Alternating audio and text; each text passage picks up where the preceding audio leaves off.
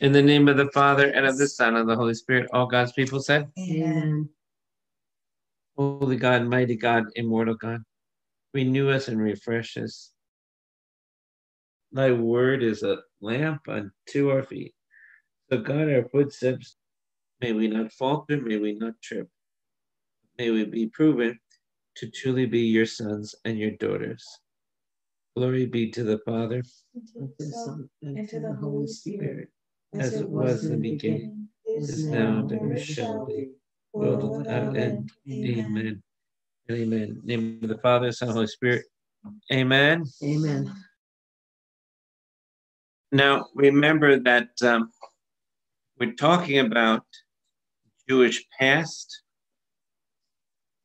Jewish present, and Jewish future. We've gone through last week the patriarchs. They've been mentioned to you, Abraham, Yitzhak, and Yaakov. Then we see a section, verse 19 and following, on the mercy of God. So now notice we've gone into the first 5 books of the Bible, Moses, and now we're going into verse 25. We're going into the prophets. So in order to understand the Jewish past, you have to get the whole Jewish Bible. So how do you get the whole Jewish Bible? Abraham, Isaac, and Jacob, the Torah, and then you get the prophets. And Paul's favorite prophet, of course, was Isaiah. Now we're going to go to Hosea, which means the salvation.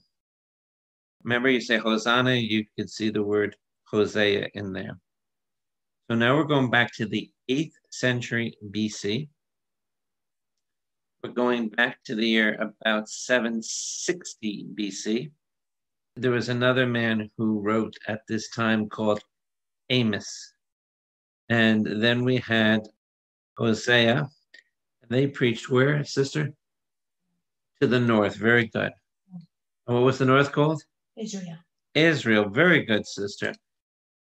So let's get going here. Verse 22. What if God, desiring to show his wrath, to make his power known, his power was endured with much patience the vessels of wrath. So the Jews are called the vessels because he wanted to fill them with all the good things of God. Now, the good things of God, as we've shown you in our first session, was all those wonderful things in verse 4. Remember, we drew them in order together, and we spent a lot of time on that. So now there's vessels, and vessels are what you use in the what? Temple. And then we went to Timothy and we looked at what's noble use and ignoble use. Noble use is for worship. Ignoble use is for common, every kind of day thing. We see in verse 22, we see the wrath of God, okay? Verse 23, in order to make known the riches of his glory. So salvation is the riches of his glory. Now, an interesting thing about glory, again, the Greek word is doxa. When you read 2 Corinthians chapter 3, verse 17, it says we go from glory to glory. Now, an interesting concept about going glory to glory, when you go in your destiny with God, destiny of God never ends. So you got to go from glory to glory. So the most important word there is to. So when you go on your eternal destiny, you got to go from here to here. Amen. So when we are with God, and their past was to take them from one spot to another, and that happens when the veil is lifted. So we've got to get our veil lifted so we can really see what's going on. So we're going to hopefully keep away from the wrath. So what if God, verse 22, show his wrath, make his power known, he endured with much patience the vessels of wrath made for destruction. And again, you can see Jeremiah 18 when he threw down the clay pots. Verse 23, in order to make known the riches of his glory for the vessels of mercy. And now he wants to empty them. Now, can you see in John chapter 2 why they filled the water up to the brim? Because that was the end of the Old Testament. And Jesus looked in the water, saw his face, and it became wine. Okay, so that's from the vessel there, filled up, which he has prepared beforehand for his glory. So all this was prepared beforehand. Verse 24, even whom he has called not the Jews only, but Gentiles. So if you underline verse 24, where we left off last week, here now is a shocking statement to Jews. That the Jews are the first of salvation. Deuteronomy 7. They are the chosen. But now Paul says we're included. Romans 1, 16 and 17. That's why in the prophet Isaiah, we are told, isn't my Father's house a house of what? Prayer. Prayer. Amen? It's a prayer for all what? Peoples. Do I hear amen? Amen. Now, we're going to go through, in these verses, a section of Hosea. If you look at verse 25, this is new material now. When Hosea writes, it's 8 centuries BC, he's speaking to the north. The north is called Israel, and it's falling away because of idolatry. Okay, idolatry. And idolatry is always plaguing the people. So we have Hosea, which means the salvation, okay? So we have Hosea. So do you think it's a mistake that Paul picked up a prophet called salvation? No, I don't think so. I think the Holy Spirit led him to that. As indeed it says in Hosea. Now, this is an interesting chapter. Hosea chapter 2, verse 23, you can put in there. Hosea 2:23. When you have this in your Bible, this is the section of being engaged to the Holy Spirit. When you get married to the Holy Spirit, there's got to be a name change. We can see this in Hosea chapter 2. Another thing about Hosea chapter 2, it's getting the prostitute Gomer, remember Gomer? Yeah. And calling her back to come out of wrath of God to the beloved of God. Thirdly, this is entering the new creation. When you get a brand new name, you are a brand new person. Now, for each of us, your name was chosen for you at birth. It was given to you. When we go to glory, the personality that you are is going to be chosen to you by God. There's only 2 people who are going to know your name, you and God. So, look at verse 25. It says there in verse 25 that we can see there Hosea chapter 2, verse 2 and 3.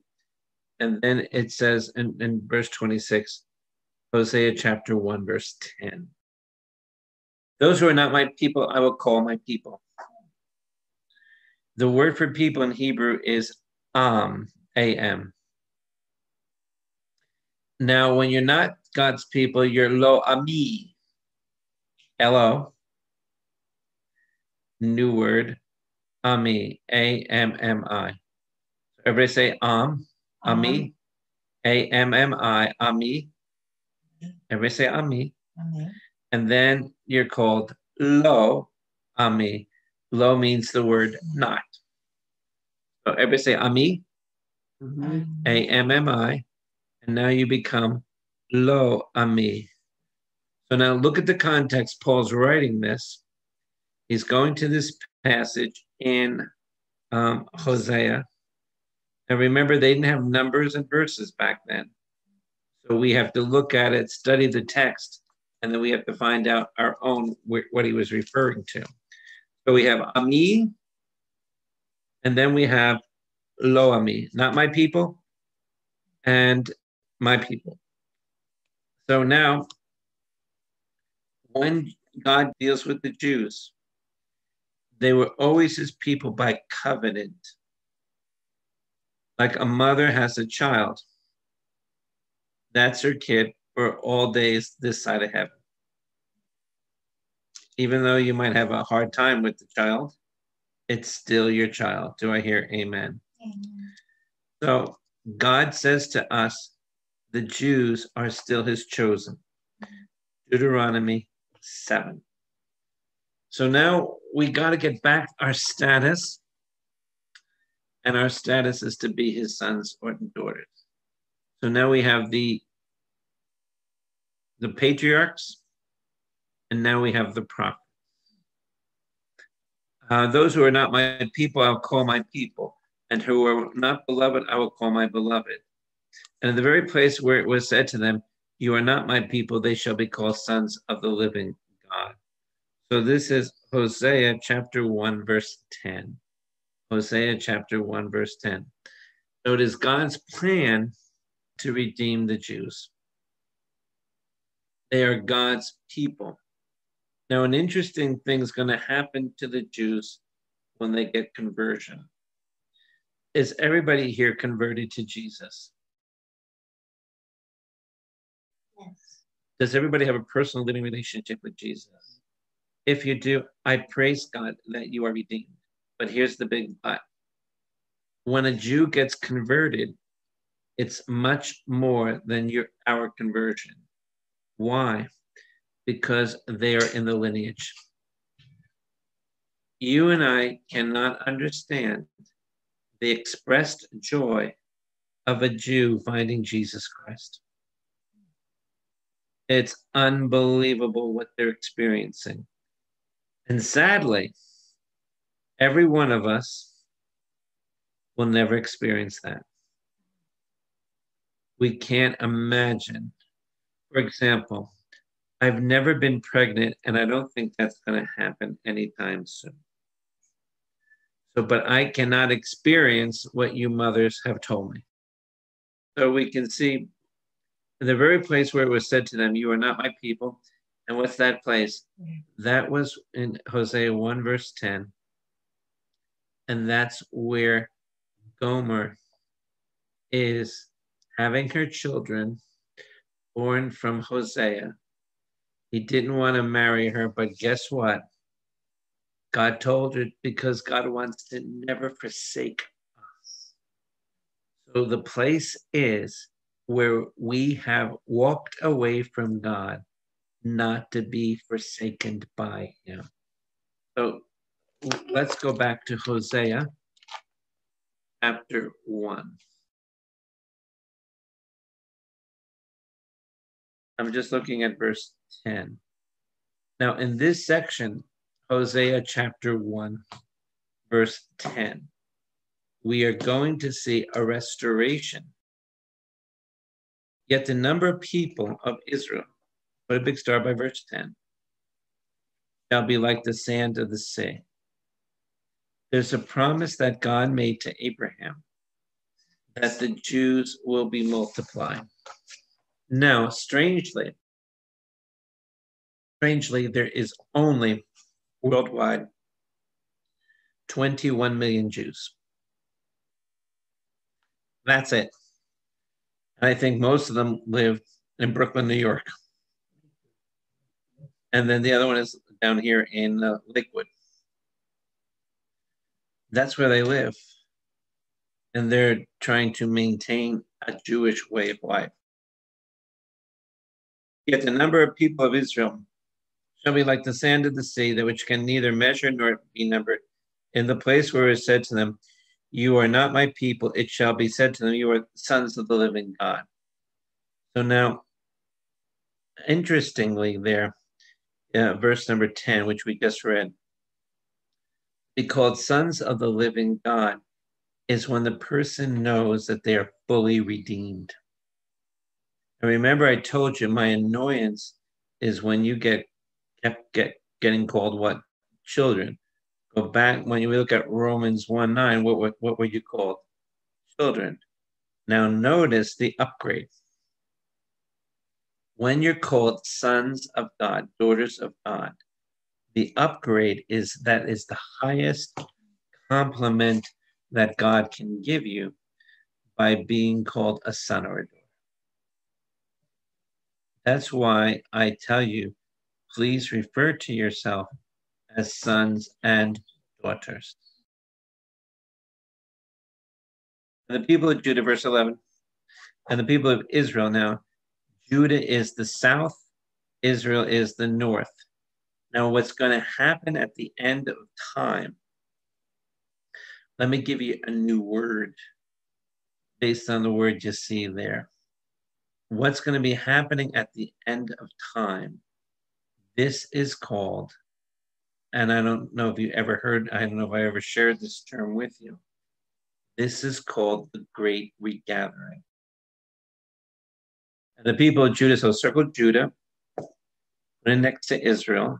See Judah and Israel? That's all of Israel. Now there's going to be the regathering. When is the birth of the regathering of the Jews? Pentecost. Very good. Because how many Jews were at Pentecost? They were all Jews. And who was in the middle of them? Mama Mary. So we have Israel and Judah shall be gathered. This is called the regathering. And they shall appoint for themselves one head. And that's why in Acts chapter 2, when Peter preaches in Acts chapter 3, he's trying to speak to a united Israel and call them all his brothers and sisters. But Peter did say, all those who call upon the name of the Lord will be saved. Acts 2 and 21. And so they shall appoint for themselves one head. Who's that going to be? The Savior. See the regathering? And they shall go up from the land, for great shall be the day of Jezreel. The word Jezreel is a valley by Armageddon. Okay? When you look up a little bit to the left, you see a town called Nazareth. The word Jezreel means the scattering. See the place now? So what are we going to do? The Jews have to come to one place now. How do you say place in Hebrew? Makom. M-A-Q-O-M.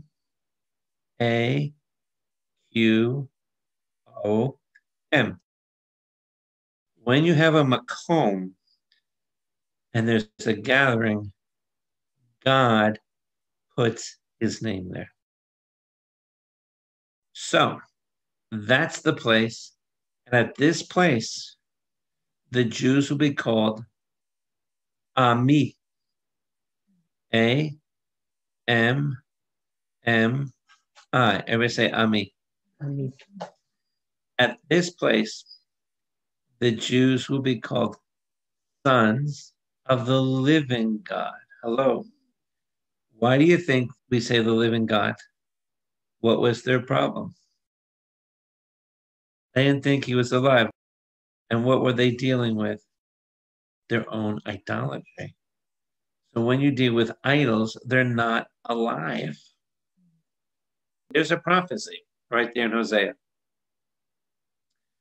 The Jews are going to be regathered. By the way, in Christian circles, guess how many times I've heard that term? Almost never. So now you are the privileged few that know the term, the regathering. There's going to be a regathering. This is exciting. Amen. How many want to be there when the regathering happens. Now, every day, there's kind of a boredom with the religion, and the Holy Spirit is opening waves of his Holy Spirit coming out to touch the Jews. So this is called the regathering. Amen. I think back in almost like 35 years, I read the term the regathering. But all through seminary, I've never heard the term used. But I share that term with you. What does Jezreel mean again? The scattering. So we got to go to the place of Jezreel, which all the seed was scattered. And now what's going to happen on the day of Pentecost, God's going to bring everybody back together.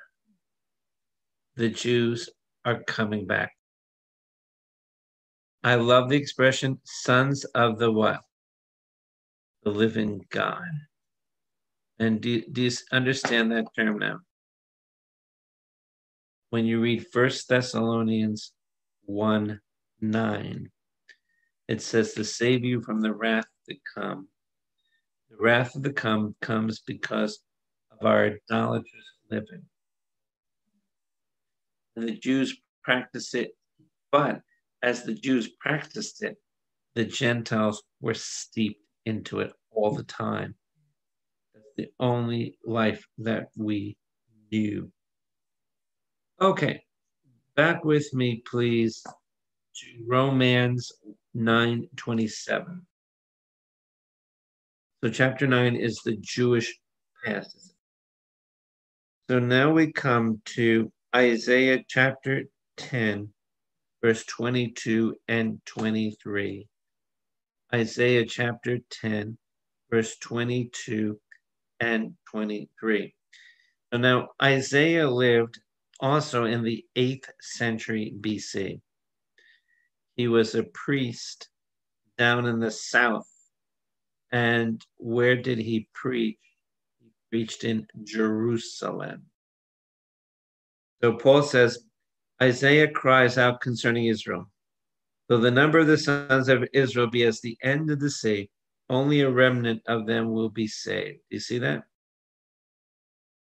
All the Catholics are going to hear the word of God. How many times is everybody going to hear the word of God? Does that mean you go to church, you're saved? No. It's because you sit wearing your white shirt in an office doesn't mean you're saved. No. No, it doesn't mean you're saved. Let's see what he says here. Though the number of the sons of Israel be as the sand of the sea, only a remnant of them will be saved. So underline verse 27. Only a remnant. I shared with you about 1,000 times. The word remnant is sharith. S-H-E-R-I-T-H.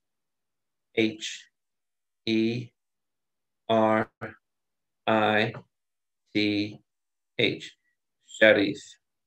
When there's a remnant, then you can understand the words of Jesus. Only a few will be saved.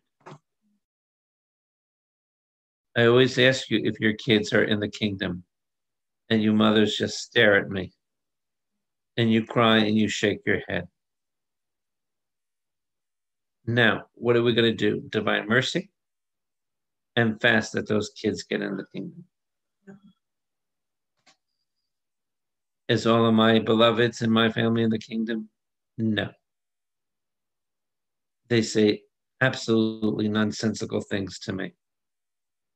So I understand our pain.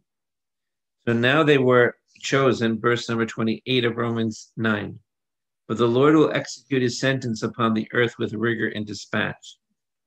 So now we can see that the Jews will not all be in the kingdom. Look at verse 22. I'm in Isaiah 10 now. Isaiah 10, verse 22 and 23. For though your people be as the sand of the sea, where did they get that from? Abraham. Only a remnant will return. There's the sharif. And remember Matthew 7, Jesus' word. Only a few will be saved. Now, please, let's get the number down. There is no number God gives us. If everybody in the world was saved and one person didn't make it, that would be the few. So because God's mercy is incredible, isn't it? I don't know the number. Destruction is decreed, overflowing with righteousness. But the Lord of hosts, will make a full end as decreed in the midst of the earth. So now what's going to happen when we get into chapter 10 and 11? All the Jews will hear. Then when that says they will all hear, it says all Israel will be saved. When all Israel will be saved, say you live in a town called Middletown, and you live on Thompson Place, and all of a sudden you believe in Jesus, and say this whole town doesn't believe in Jesus because you believe, we say all Middletown is saved. Mm-hmm. Because it takes one person to get the gospel out to everybody. In Acts chapter 8, it was said, when Philip went around preaching in Samaria, Jesus had to get the gospel because he talked to the Samaritan woman. So how many know Jesus had a follow-up to the Samaritan woman? He sent Philip in Acts chapter 8. Does everyone know that? The follow-up story. And so now because Philip went there, we could say all of Samaria is saved. So I can say right now all Middletown is saved because I know a couple believers here. So it's up to them to get the gospel out. So how many remember Acts 16:31? When Paul was beaten in Philippi, the jailer was saved and his whole family. Do you remember that? Now, a lot of people misquote that and say, well, if I'm saved, my whole family is saved. Not necessarily true. But a lot of people quote that and say, I'm quoting Acts 16:31. I'm saved and my whole family is going to be saved. That means because of you, your whole family has heard the gospel. Now, personally, I have witnessed to my entire family about who Jesus Christ is. Have they all come around and speaking in tongues by tomorrow morning? No. Even I send them to other people to do the job for me because you can't sometimes minister to your own people. Anybody find that true? Yeah. Okay. So you send in the Calvary. Amen. So that's the meaning there. Now look at verse number 29, Romans 9:29. We're looking at Israel past. Amen. Are you getting this with me? Now, Israel past here, this is Isaiah chapter 1, verse 9. Isaiah chapter 1, verse 9. As Isaiah predicted, if the Lord of hosts had not left us children, we would have fared like Sodom and Gomorrah. Here's what it says. If the Lord of hosts had not left us a few survivors, the remnant, everybody box in there, the remnant, we should have been like Sodom and Gomorrah. Verse 10, hear the word of the Lord, you rulers of Sodom. Give ear to the teaching of our God, you people of Gomorrah. What to me is the multitude of your sacrifice, says the Lord. I have had enough of your burnt offerings of rams. Remember, rams represent what? Priesthood. And the fat of fed beast. Remember the fat. Amen. Anybody like to eat some fat? Bacon fat. Delish. But it's not good for your health. And the fat of fed beast. I do not delight in the blood of bulls. Put in there Aaron. Or of lambs or of he goats. God doesn't delight that an animal is killed. That doesn't give God any thrills. Why are all those animals killed in the book of Leviticus? For one reason. That you can know that you've got to offer something with life in it because of the sin that was placed upon them by you. Life for what? Life. So now we can see here that in verse 29, that all of them, a true prophet, Isaiah lives about 740 BC. He's a priest in Jerusalem. So what happens here is, if you look with me, if you're a true prophet and give warning to people, you always have to talk about, I told you this 100 times, Sodom and Gomorrah. Now, Jesus uses Sodom and Gomorrah where? He uses Sodom and Gomorrah in Matthew 11. So when you use the word of prophecy, are you a prophet? Yes. How many have ever used to your family Sodom and Gomorrah? When you are really getting them into the word of God, you've got to talk about Sodom and Gomorrah. Amen. What does that mean? Let's spell it out. You call sin, sin. You got it? When you call sin, sin, you are talking about Sodom and Gomorrah. There's a guy that I pick up in the, he'll meet me at the diner and he'll say, "Oh, Father Bill, can two men get married?" I said, "No way." Every time I see him, I say, "It's a man and a woman." Amen. That is only the way. Leviticus 18, Leviticus 20, Romans 1, and 1 Corinthians 6. And I said, I am not changing God's word for anybody. Woe to those people who are not converted. Here's the problem with the Jews today. Now, what we have done is we have sold out our mission to them. If we are biblical Christians, we must preach the gospel. Verse 30. What shall we say then? That the Gentiles did not pursue righteousness, have attained it, but the righteousness through faith. Remember how you get saved is through faith. Romans 1, 16 and 7. You are saved through faith. Then he says to us there, so the righteousness is Jesus' life in us. Verse 31, but Israel who pursued the righteousness which is based on the law did not succeed in fulfilling the law. So now, right now, everybody here has two ways of being saved. Okay, you ready to choose? Yes. All right, now, you can be saved one of two ways. Are you ready? You could take 613 laws and obey them perfectly.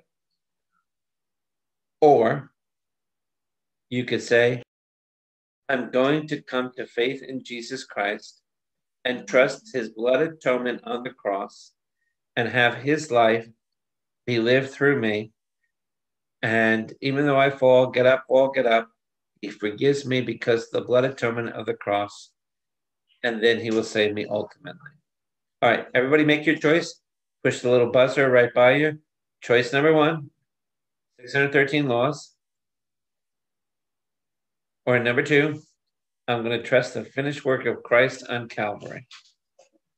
Now, I talked to my rabbi friend, and I told you I cried, but yet I was filled with joy. He knew the Catholic response, which the Catholics don't hear about. Here's what he said. He said to me, Father Bill, you have it easier than I do. I'm going to decide to go to heaven on 613 laws. I didn't get sarcastic, but thoughts came to my mind saying, good luck. Because you can't do it, can you? Because every one of us flunk the 10. Every one of us flunked the two. Love God, everybody, and throw kisses to everybody. I don't see some of you throwing kisses to everybody, baby. Let me tell you that. Amen. Do I hear amen? Amen. So, make a decision. So Paul now here throws out the decision. My rabbi friend says he's going to try the 613. I went, hey. He says, Father Bill, you have it easy. Listen to what he said. I fell down and he said, you have Jesus do all your dirty work. He said, you have Jesus, and he said this, living in you. And because of the righteousness, he understood Romans right here. This is called grace, grace, grace. By the way, what was Paul's favorite book? Genesis. What's his second favorite book? Isaiah. Why do we say those are his favorite books? Because they're the only ones that are so quoted. We believe that he carried around a scroll of Genesis and a scroll of Isaiah. All right, verse number 22. Why? Because they did not pursue it through faith. Now, if you underline the word pursue, in the word in the Greek, it means to hotly go after. How many of you are saved? Do you know you're saved? Yes. How many are hotly pursuing your salvation? So it says there, they didn't go after it. You got to come to Jesus, yes and amen. But then number two, you got to come after him. Do you see the difference? So why they didn't pursue it? They have stumbled over the stumbling stone. Circle the word stumbling stone. That is, the stone represents Messiah. They had the Messiah in their midst. Who did Jesus primarily talk to? Jews. They stumbled over him. Why did they stumble over him? Because they had too many preconceived ideas of what a Messiah is. May you and I do a little miracle in our heads. Put away your preconceptions and say to the Lord with me tonight, who are you? So they've stumbled over the stumbling stone. And by the way, you know who mentions that too is 1 Peter 2. Now we finally come to the end of chapter 9. Verse number 33. Now this is Isaiah 28:16. So we're going to be going there. And this is the end of the 8th century when Isaiah is saying these words. Behold, I am laying in Zion a stone that will make men stumble, a rock that will make them fall. He who believes in him will not be put to shame. Now travel with me to Isaiah. Isaiah 28:16. Now, God is doing something. Let's give you some background. Now, to get the background, please understand with me, saints, that the background is that there's got to be a cornerstone. They usually put the what? The date on it. So you could put the date on this one, April 5th, 30. That's when Jesus died on the cross. Now, when they had the cornerstone, I told you that the cornerstone save the temple from sliding into Gehenna. Everybody know what Gehenna means? It's the garbage heap, another word for hell. Gehenna is in the southwest corner. The temple alleged, is over the gate of hell.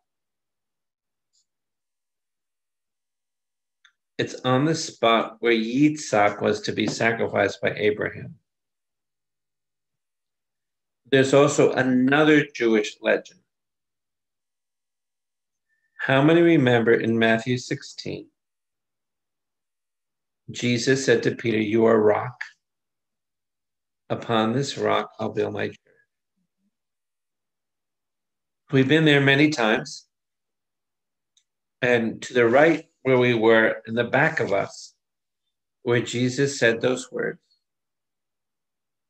they had a temple to the god called Pan. It was a cave. If you went all the way through the cave, you would find the gate of hell. Now, do you remember what Jesus said?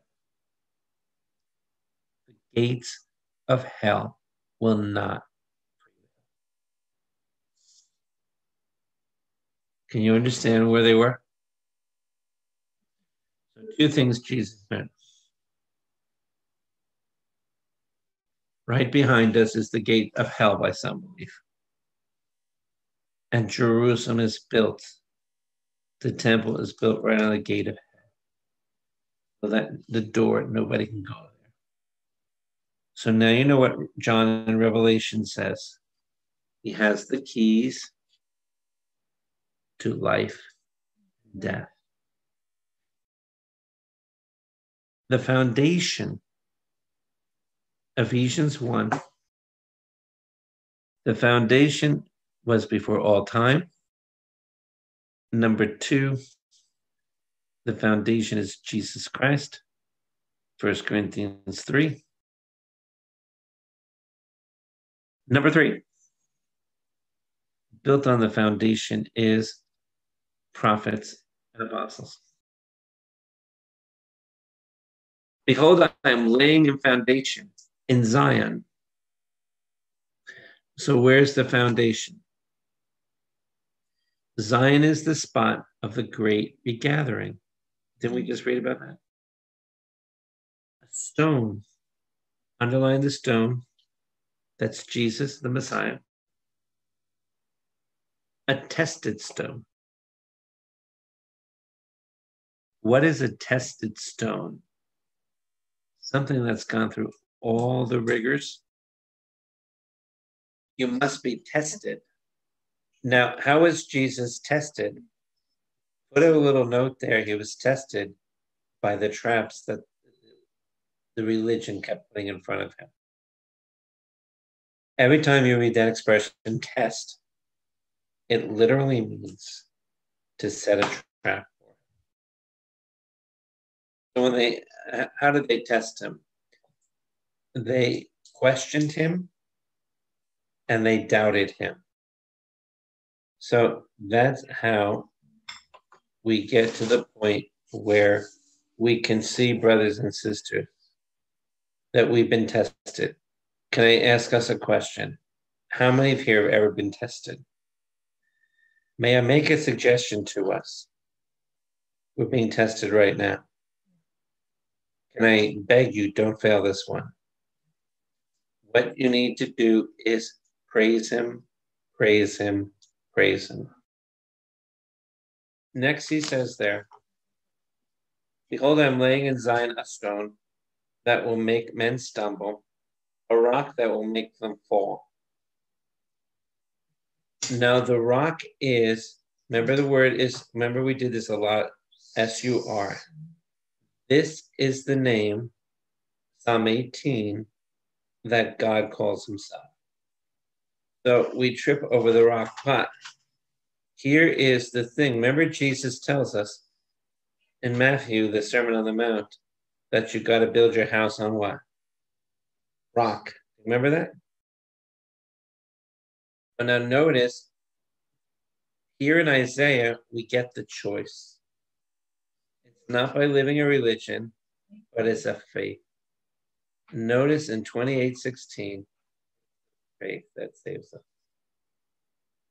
Now, when you read chapter 28 of Isaiah, and we've been through this before, we're going to see people stumbling all over religion. If you go back to Isaiah 28, everybody with me in Isaiah 28? When you go with me, verse 17, I will make justice the line and righteousness the plummet, and hail will sweep away the refuge of lies. So what do we trip over? Lies, and the waters overwhelm the shelter. Verse 18, your covenant of with death will be annulled. So we're on the verge of what? Dying. And the agreement with Sheol. Sheol was the place of the underground, will not stand. What's going to ultimately happen when the rock goes there? There's no more Sheol. And the overwhelming scourge passes through, you'll be beaten down by it. As often it passes through, it will take you by morning, it will pass through by day and night. So we can see that we're always under attack. So we need to be on the rock. So when these waves are coming in, we don't fall down. Do you see that? So here we can say over and over again, we don't want the covenant that God made with us to fall apart. Do I hear amen? Now, go with me to Romans 10. Romans chapter 10. Now, we covered, for a couple weeks, we covered the Jewish past. You understand Jewish past. You understand what St. Paul did. He introduced us to the menorah, everything the Jews had. He took us through the Pentateuch. He took us through the Hosea. He took us through Isaiah. He preached to us like a prophet called through Isaiah. So he was really preaching up a storm to us. Now we come, chapter 10, to the Jewish present age. So we're all up to date now. Amen? Are you getting this? So let's go to chapter 10. Now we got a journey from 1:21. Brethren, my heart's desire and prayer to God for them is that they may be saved. Now, look at chapter 9, verse 2. Chapter 10, verse 2. I bear them witness. See the bearing the witness again? Look at chapter 9, verse 1. Look at chapter 10, verse 1. See the witness in there again? So what's he trying to do? What every one of us try to do to our families. We want our family to have the regathering. Amen? Amen. And our kids, I bear them witness that they have a zeal for God. What's he saying, have a zeal for God? He's looking at the religious leaders, and we look at the Jews around us here in Lakewood and everything else. We see them in airports, and we say they really have a zeal for God. So look what Paul says here. But they're not enlightened. So why did Jesus have difficulty with them? Because they practiced their religion, but there was no conversion to it. So he says to us, now get this is so good. And of course, we got to save it for next week. For being ignorant of the righteousness that comes from God. Now, what does Peter say in Acts 3? Stop being ignorant. The day of your ignorance is over. When the regathering happens, you have no right to be ignorant. So now, they could have had live by righteousness that comes from God and seeking to establish their own. Remember, I'll stick with the 6:13. They did not submit to God's righteousness. They didn't let God live through them. For Christ is the end of the law. You want to follow 6:13? You should see Jesus. I told you. I said to them, Rabbi, Jesus is perfectly fulfilled the law. Matthew 5. And he says, you're right. He said, I believe Jesus perfectly fulfilled the law. And you know what he was reading with me? Romans 9 and Romans 10. For Christ is the end of the law, that everyone who has faith. So you got your choice of the 6:13 law or faith in Jesus. Your choice. You have a choice to make. For me and my house, we choose the Lord and faith in Jesus Christ. Does everybody choose faith in Jesus Christ? We will continue to see, and I believe the Jews are wonderful people, and I love the Jewish people. If I got married, I think I would have been married to a Jew. She'd had to be converted to Jesus. Amen? Amen. Can you see me with a Jewish woman? Well, I have a Jewish woman, Mama Mary. Amen? Amen? Amen. Now, so what's your choice? So look at verses 1 to 4. A choice is offered to them. What are they saying presently? Now look at verse 5. Moses. Verse 5. Romans 10:5. Moses, circle the word Moses. Remember the word Moses means Genesis, Exodus, Leviticus, Numbers, and Deuteronomy.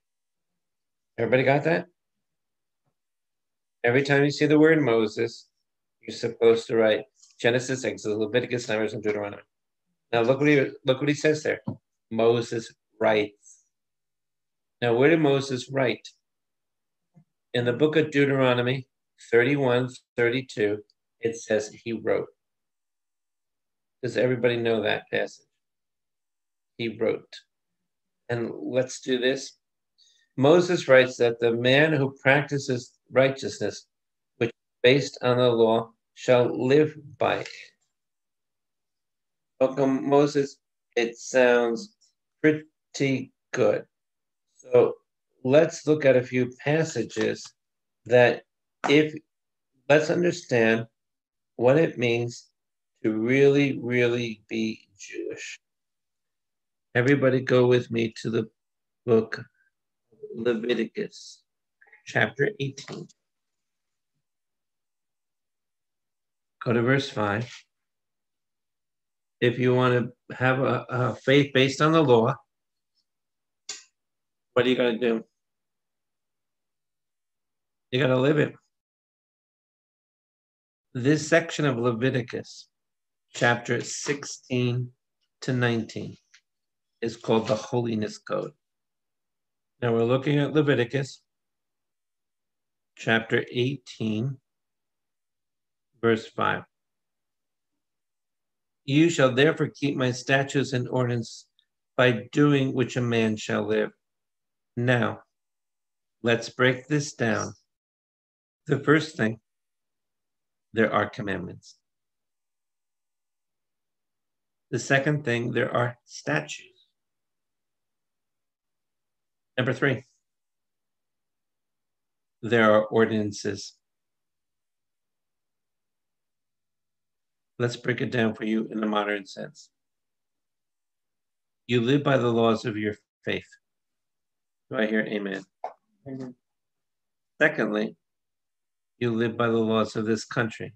Do I hear amen? Amen. Thirdly, you live by the laws of your state. Fourthly, you live by the laws of your town. Do you see what's going on here? Now, if you put all those things together in your life and not bother anybody, you're okay. Now, notice in Judaism,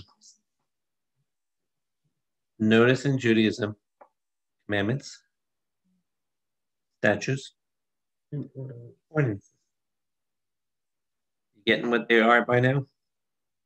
The next thing I want to show you, go with me to Nehemiah 9:29. This is what the Jews got to do today. Nehemiah 9:29. Yet they act presumptuously and did not obey your commandments, but sinned against your ordinances by the observance which a man shall live, and turned a stubborn shoulder and stiffened their neck and would not obey. The Jews get a mind-blowing verse only once in the entire Old Testament.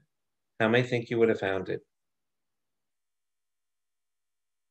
Only once in the entire Old Testament does it say, man shall live by faith.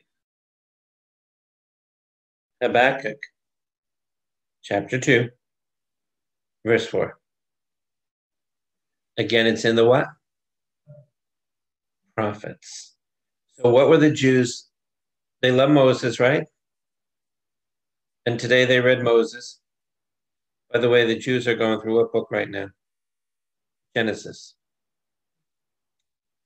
And so they're studying the book of Genesis right now. And so what are they going to be filled with? We got to obey this, we got to obey that. And what's happening? Do I believe they believe? Of course. But do they have that faith of salvation? They need Jesus. So all of these things are not helping them out at all. And then finally, go with me to Ezekiel 20, verse 11. Did you notice it's all the statutes and ordinances?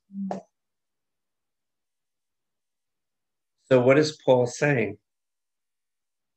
You have a Bible in front of you that fills you with statutes and ordinances. Was it true? Yes. But now you have a grace awakening.